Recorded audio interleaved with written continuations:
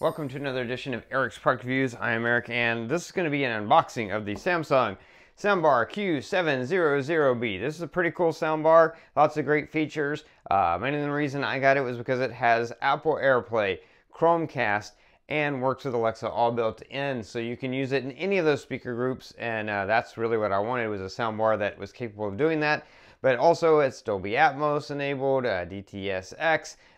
Really cool soundbar with lots of great features. It's a soundbar and a subwoofer, and so we're gonna just unbox this and take a look at what comes in the box.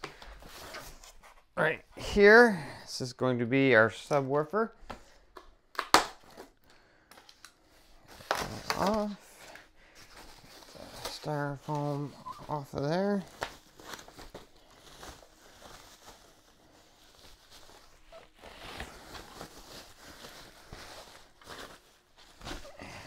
Here we go.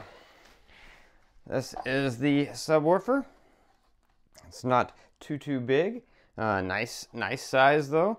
And down here on the back you have your set button. That's probably to link it to the soundbar, because it is a wireless subwoofer that you're getting in this. So let's set this off to the side for now. That's that. You get all the stuff you need to set this up.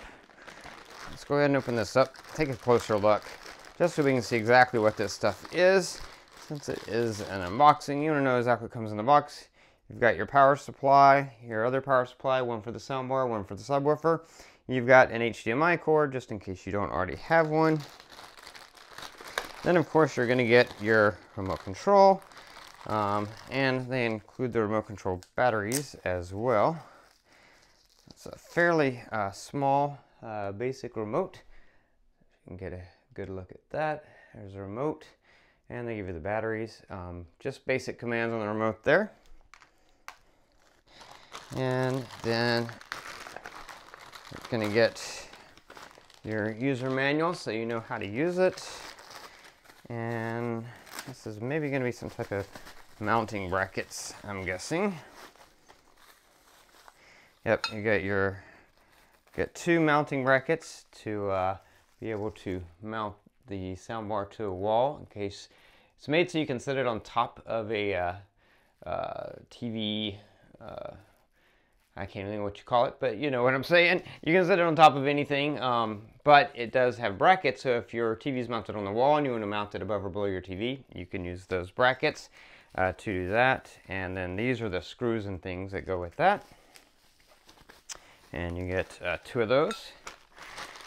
And then the next part is going to be the actual soundbar. So in order to get the soundbar out, you have to take it out of the bottom here, is what they are saying, which makes sense.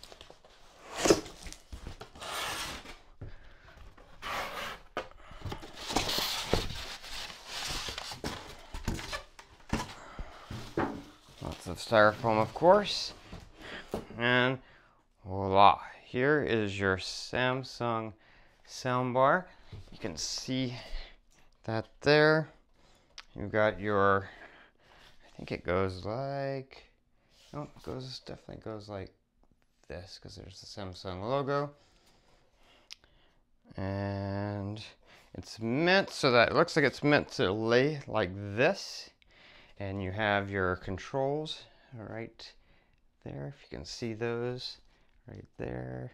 There we go. You see the controls. And you've got speakers here. These are going to be your upfiring speakers for Atmos. And then I believe there are speakers all the way down here, and as well as on the sides to get like surround sound. It emulates surround sound as much as possible, but it is a quite a big soundbar. You can see it's gonna definitely give a lot of really good sound with those speakers. There's upfiring speakers for simulated Atmos, and then speakers on the sides for simulated surround, and then your front firing speakers to give you really excellent sound. Anyway, this is just an unboxing, And that is the soundbar.